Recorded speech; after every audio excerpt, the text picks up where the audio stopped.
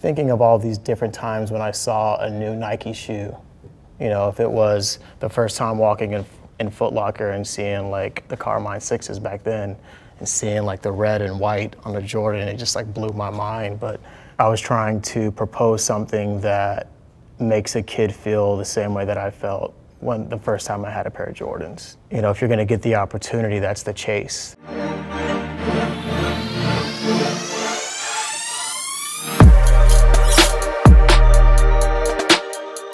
I think basketball is at the essence of sneaker culture.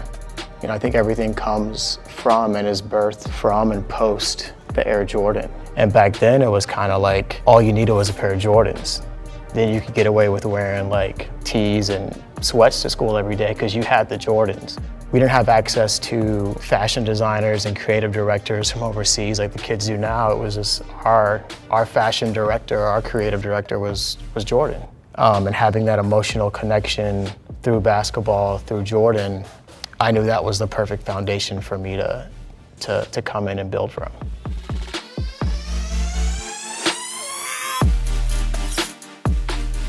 You know, I came up here with like 3 or 4 suitcases, you know, stacked with like, you know, 90s references, and a lot of it was Jordan, a lot of it was Flight, a lot of it was Agassi.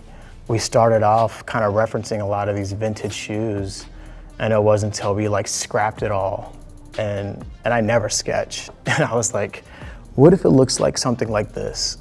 And then we were like, that's it. Throughout the process, there was a lot of talking at the beginning, and it was pretty clear from the beginning that he is like, lives and breathes basketball.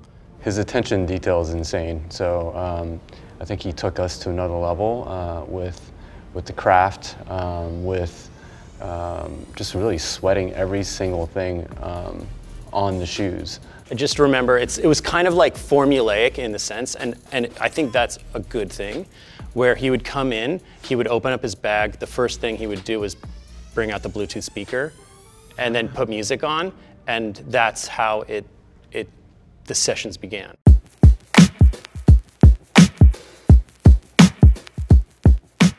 I think this was probably the first thing we landed on, right? Was the logo. We pulled from the old Flight logo. I remember being a kid and not being able to afford the Jordans, but I could afford the Air Flights. I just have a really strong emotional connection to.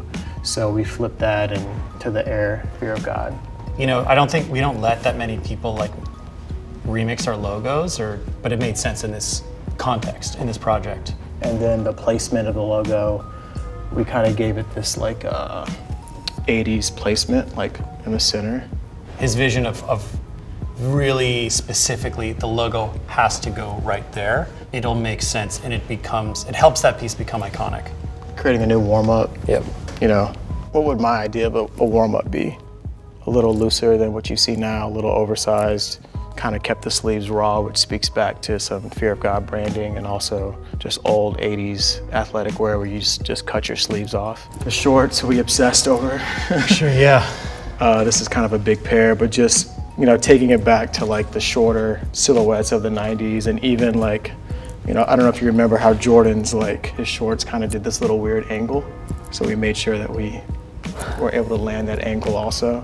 We really like, dove into this lifestyle of like a basketball player, and that's kind of how we landed on some of the footwear stuff, and it's kind of how we landed on this shoot-around shoe. A lot of the NBA players were shooting around in something, and then when game time came, they were like switching over to a different shoe. And so how do we create something for that moment? You know, I think players are looking to be expressive in every moment that they have, whether it's the tunnel, whether it's shoot around or in game, like they're expressing themselves through their clothing, through their fashion. Before any of these design lines happened, we landed at this shape.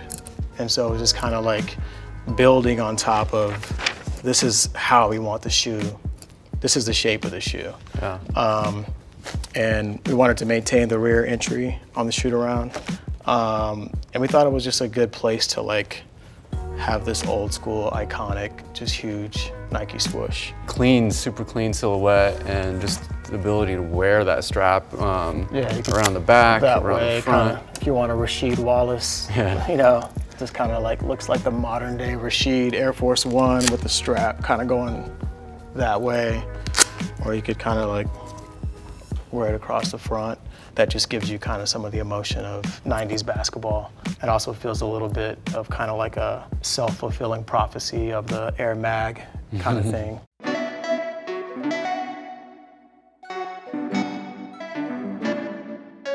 This was actually the first prototype, right? And this was actually kind of a fun moment when we actually had Jerry try it on. Originally, this cage was like closed in the back, and it was supposed to kind of hold your heel, but it became impossible to get in and out of the shoe. Yeah. And so, you know, Leo came up with like, why don't we just split the cage in the back, you know? And so the cage splits, and the zipper kind of goes right through it. We wanted the beautiful, sleek, tighter ankle shape, but we didn't want to compromise on the entry. So that's something that we went back and forth with on opening it up bigger, and then just, that wasn't right. Yeah, it was too wide. It's too wide. Yeah. And I think this is one of the early wide ones. Yeah. Yeah. I wanted to take this like David Robinson military sneaker thing and take that and make it like lightweight. Yeah, because you got the height, but the materiality here with this mesh just gives it that range of motion. There's some cool details on the inside of these shoes, like the lining has this sort of microfiber suede that's perforated for breathability, but not only does it feel luxurious, but also there's a function to it too. Like on the inside of the shoe, you don't want too much movement and rotation inside the shoe. That helps keep you from performance standpoint, from sliding around too much. So we really sweated that material and making sure that the whole inside is actually lined with it down to the sock liner top cloth as well. So all those little touches, we literally like obsessed. How do we maintain like the conviction of the original design? Yeah. You know, it's just like, I don't want to compromise, I don't want to lose the cage. I love this line right here, and it speaks back to kind of this wraparound line on the Fear of God basketball sneaker. You know, and it speaks to that, and then also kind of like to a Huarache. And we started getting some wear test reports on this shoe, and it was a version where it was all suede. Yep. And it was just too hot. And that's something I went back to Jerry with and was like, yo, these players are saying they're like sweating to death in these shoes, and we need to like make it more breathable. What do you want to do? Yeah. And that goes back to his comment about no compromise. And that's where we landed on picking a great mesh that was light, flexible, gave you the breathability and mobility that I think the players were looking for. We wanted to kind of keep some of the integrity of like the Fear of God sole and how it's like super like smooth. There's no like design lines cut into the side of the sole. And so we kind of came up with this idea of, why don't we do like a flush, you know, air bubble, which ironically hadn't been done before. Because it's like, I think 180 was one of the references too, just how amazing that bag looked, just the way it wrapped from the lateral side underneath and all around, that clear bubble. But it's always been this round, bubbly kind of thing, and for us to kind of look at it in a very modern, like taut form was really that look and that iconic window to a new place.